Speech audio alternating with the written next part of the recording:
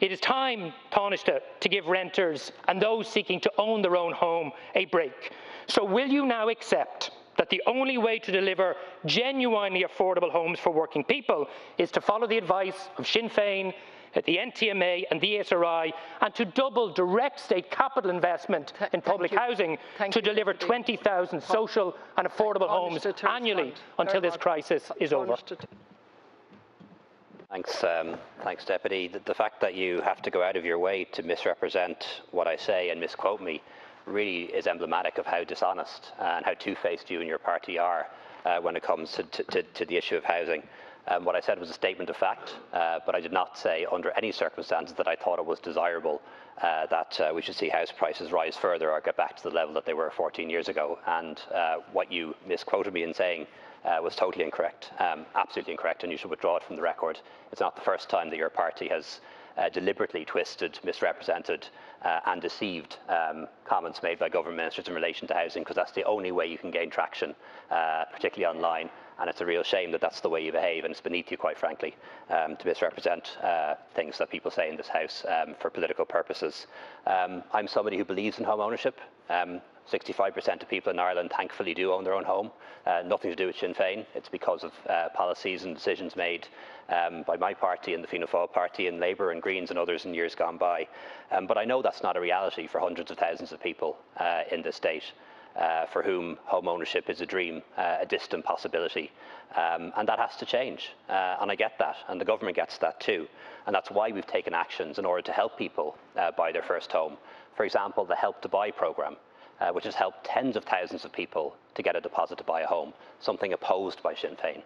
The Rebuilding Ireland Home Loan, for example, helping people to get an affordable mortgage, something that I think we need to build on and make more available to more people. And also the rent pressure zones, limiting rent increases to no more than 4% in areas where rents are high and rising. And that is currently under review, as you know, and we'll see if we can do more in that regard.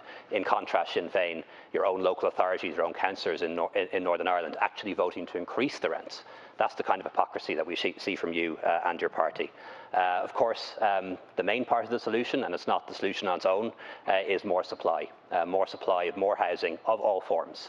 Social housing to help people get off the housing list doesn't just benefit people coming off the housing list, it benefits society as a whole, because it frees up rental properties for others, reduces competition for private housing in the general housing market, and helps first-time buyers too.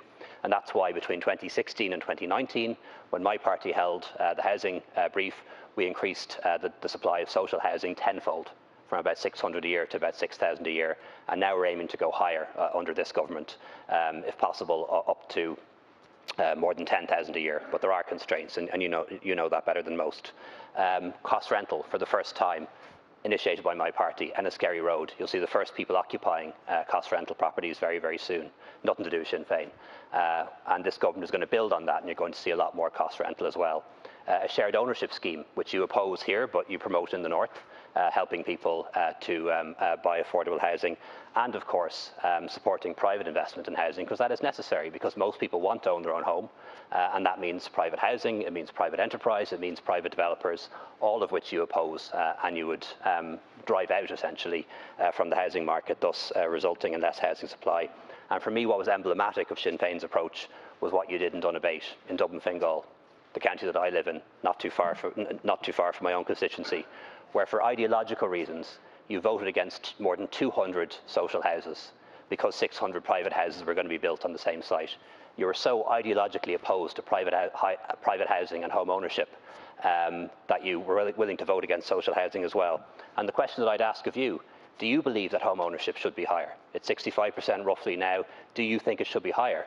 Or do you secretly believe in less home ownership? Do you want a higher percentage in public ownership and lower in private ownership? And I'd like to know that, because you've never answered that question as to whether Sinn Féin believes in increasing that percentage of home ownership, more people owning their own home. And I'd love to know your answer on that. In relation to your specific question on the housing budget and the budget for social housing, that's under consideration at the moment. You know it is. NDP review, Housing for All document, all being considered now. And of course we want to increase social housing provision and the social housing budget as much as we can.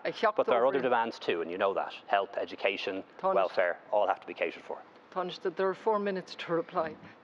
Ó Broin, 1 minute. Thank you very much, Las Cian Corla. I have to say, if ever there was a lesson in Orwellian doublespeak and dishonesty, we've just heard it from the Tánaiste. The key problem is this. Almost every single policy that this government has introduced has pushed up house prices and rents. Help to Buy pushed up house prices. Rent pressure zones pushed up rent prices. And the shared equity loan scheme, which we'll debate later on today, has been criticised by everybody, including councillors in your own party. Sinn Fein is the only large party on the floor of the Dáil who year after year has said, build 8,000 affordable homes annually. And to answer the Tánaiste's question directly, half of those, 4,000, would be affordable purchase for aspiring homeowners. How many affordable homes has this government delivered for renters and purchasers in 10 years? Not a single one through any government scheme. So Leo, it is time to wake up and realise the extent of your failures.